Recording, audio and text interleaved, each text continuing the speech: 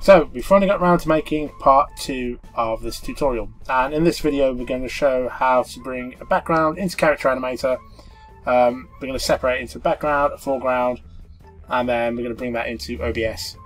We're also going to make a part 3, which is going to be how to do a more advanced setup using vMix, and we're going to add in some video overlays and that type of thing as well. So first thing we need to do is, in Illustrator we have a background selected and created, and what we're going to do is just break this up into layers. All these are vector images, so everything's separate. What I'm going to do is copy and paste these into Photoshop, just because we find the translation between Photoshop and Character Animator a lot smoother, so we're just going to set it up in that way. You can go straight from Illustrator as well, that wouldn't be a problem, and you can save these backgrounds and foregrounds out as Illustrator or Photoshop files, so that you've got full editable to be able to go in and change things at a later date. But we're just going to do a basic and simple setup at the moment. So I'm going to separate the background out. So I'm going to have this as the background, got this in the foreground, and this is very far in the foreground. So I'm going to copy this, scene setup in Photoshop, and I've got this at around 4K. The reason that we're going to save this out as a higher resolution is that later on, if you want to zoom in, we're not going to lose any of the resolution when doing so. So all I'm going to do is just basically bring these in here and layer it all up. That's how I want it to be. So copy. Like I say, there's many different ways of doing this. You could do all this in Illustrator. This is just our workflow of how we get it done. There you go. Just thinking about it. Alright, I'm going to bring that in the front just as to give the scene a bit of depth. So now what we need to do is save each layer out as a PNG file. So save as. Oh, actually, before I do that, what I want to do is I'm going to delete out this white area in here.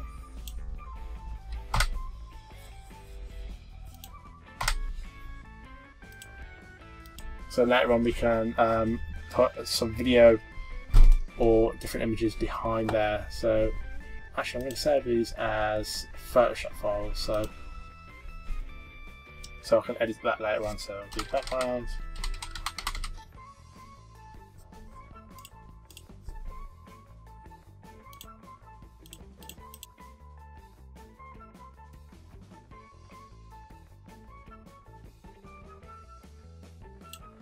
Now in our Photoshop, in our Character Animator file, we're going to double check. I'm going to keep this at 1080, and then I'm going to bring the elements in and scale them down.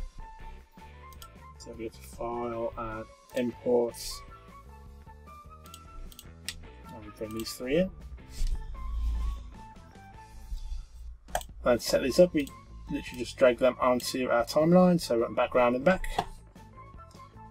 Go to Transform, scale that down to 50%. Then we're going to bring our desk in front of the rabbit. Again, that's going to need scaling down to 50%. And then we're going to want our plant in the foreground. And we can bring that down to 50% as well, and make sure we put it on scale and not just on all of it, not just X. And we can also move the position over on that a little bit as well. So then all we need to do is bring our rabbit down and position him to where we want him to be. So we'll have him here behind the desk. So that's the simplest way of bringing in a scene for your character. We can do some things here now as well. So say if we want to add in a trigger so that we can flip between some images up here. Ideally, we're going to have to do that within the puppet itself, so that when we have our trigger system set up, we don't have to switch between different elements to do so. So we want to build an overlay that's going to fit up there and change images in the screen. This is a setup for Character Animator, so there's not going to be any video playing. We'll go into that in the later video, but this will show how to do a pretty basic setup. So I'm going to quickly go through that now. So what we're going to want to do is, on our character, we're going to make sure that everything will be lined up correctly. So I'm going to bring him down to 50%, and what we're going to need to do is go to open him up in Photoshop. Now, to be honest, this is the first time we've done this, because we would normally use the advanced way of setting this up, so we're kind of winging it here. So what I would probably recommend doing to get it lined up the best we can is if we do a print screen. The print screen, is that print screen? Yeah, print screen, and if we bring that in, yeah, and we can kind of use this as a guide. Line the character up so we know exactly where the TV is going to need to go.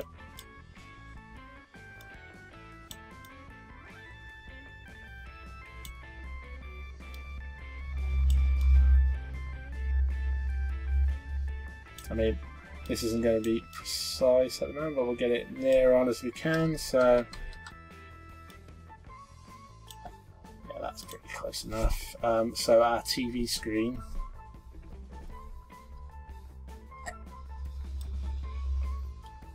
Will be up there.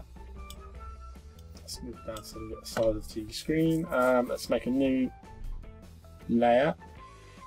So we've got a haircut. So what we're going to want is a new folder up here. I'm going to call this TV trigger.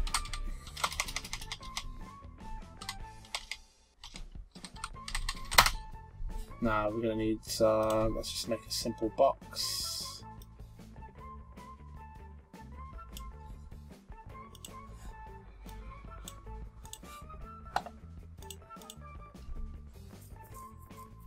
New layer, that white, and we'll put some text in it and just put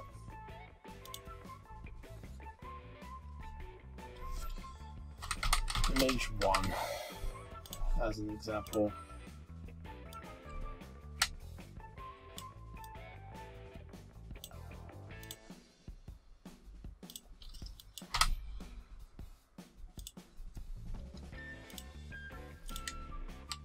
Okay, then we'll copy them and we'll change this one to image 2.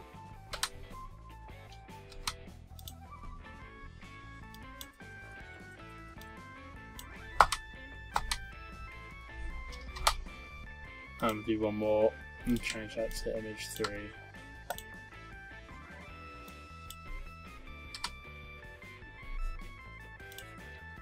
So now if we just merge these layers together, let's rasterize the type.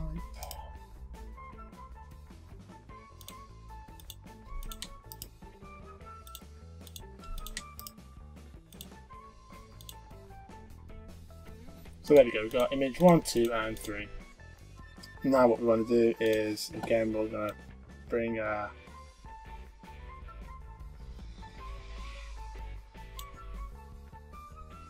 reference over.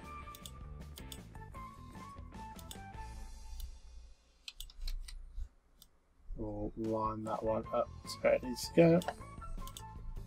I can get rid of our reference image. Now, if we save this,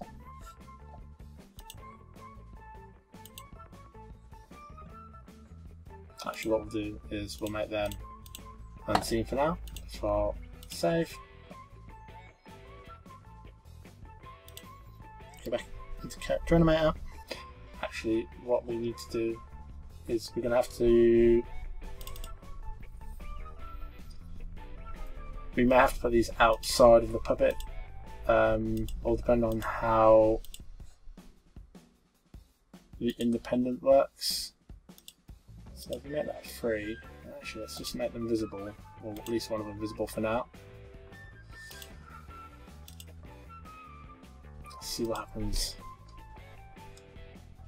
If it's going to move or not. Yeah, it's going to move. What we need to actually do then is bring these outside of the puppet layer.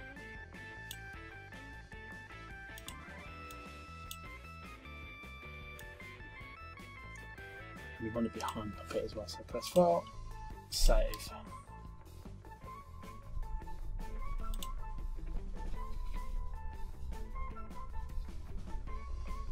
And have that update. So now we want that independent. And we want to add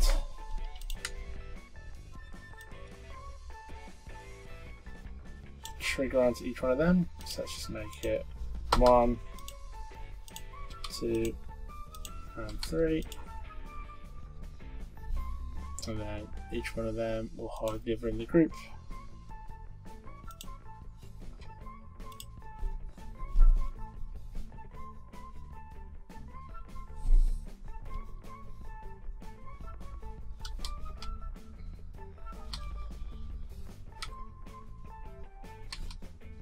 Okay, so that needs to actually be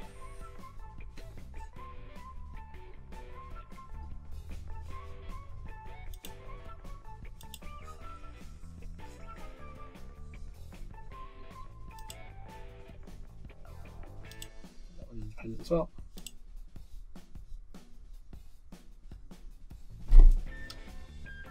There we go. So what we're going to do as well is make them all latch, and we can reposition this as well a little bit better.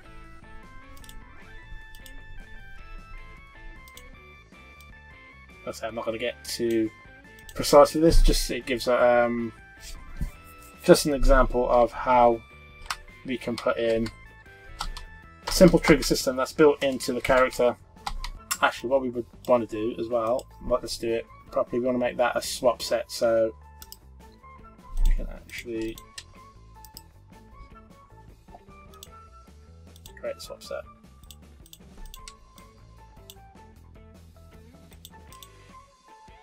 Make number 1 default, and we'll just call this EV.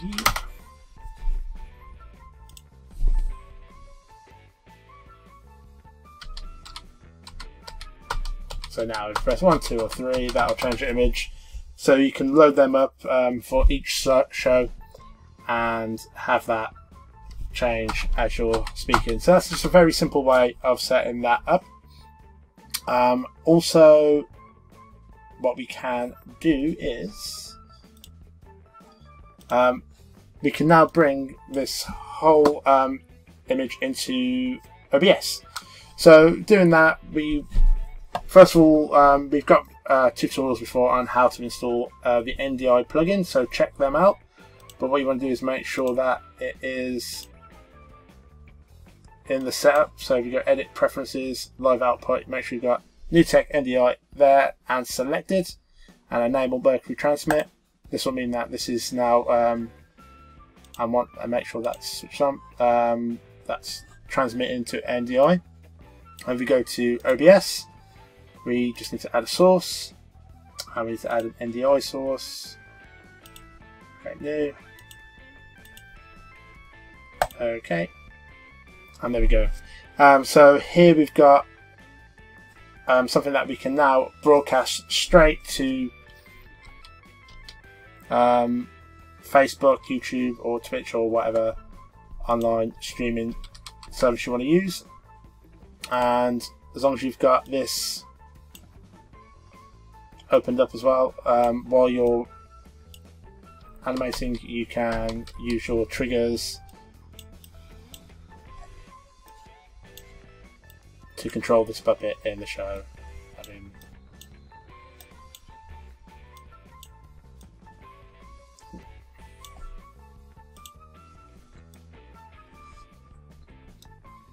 animated and doing whatever it is he is doing. So that is a very simple OBS put in a scenery to a character setup. If you want to get a bit more advanced on this one, you could also add a camera to the scene. So all you've got to do is go to New Scene Camera, and then we can do something like create a triggable shot. So let's just have our default. So we'll create a triggable shot and call that default. Then we can have another one. So let's zoom in closer and create a triggable shot there. And then let's zoom up into the TV screen as well.